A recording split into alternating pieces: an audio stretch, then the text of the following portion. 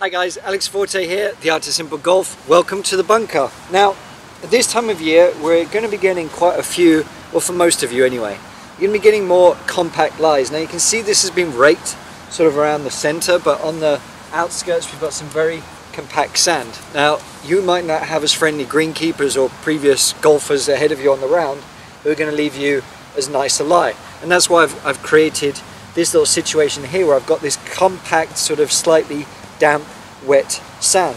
Now what's going to happen here, if you play a regular bunker shot from a lie like this or from up there, for example, the standard rule you probably know is get the ball about 2 inches behind, something like that, to make sure that you're getting enough sand.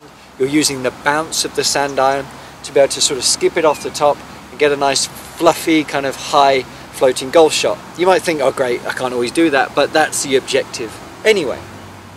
However, with a more compact lie, we generally want to try and use a bit more loft, because we don't, we've got to be very careful with the bounce.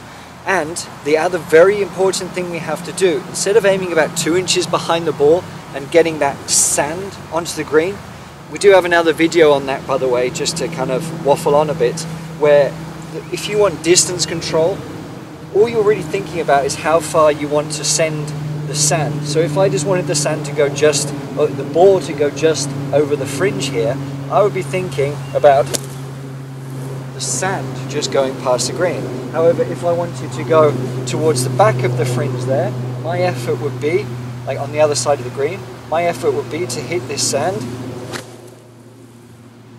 as close to that fringe as possible, and that's going to give you distance control. So the same applies, but when we've got a more compact lie, we only want to be focusing about 1 inch behind the golf ball. So that's why I've drawn this little line here. So we've got 1 inch behind the golf ball. Hopefully you can see that quite well. But with a lob wedge, if you have one, great. If you're still using a sand iron, that's okay. You just maybe want to add a little bit more loft to it. But the main thing is, because if we, from a tight lie, if we take 2 inches of sand still, we're just going to dig in. So if I took 2 inches of sand, this is going to dig in a little bit there.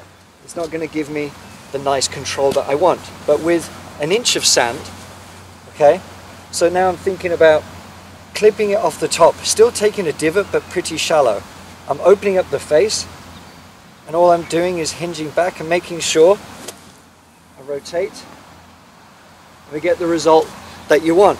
It's taking a slightly shallower divot, but it's going to give you that consistency.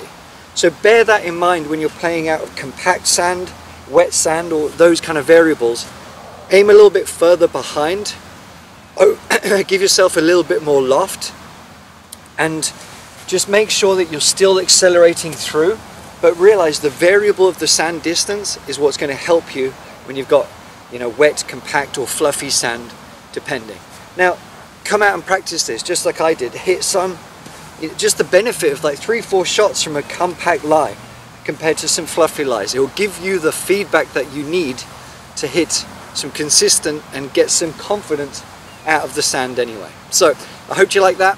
Now if you want more sort of all-round tips, please go to theartofsimplegolf.com/free. If you've got any questions, leave them below. Please like, subscribe, and all that kind of stuff. So hope you enjoyed this, and check out the channel and the website for some more really cool resources.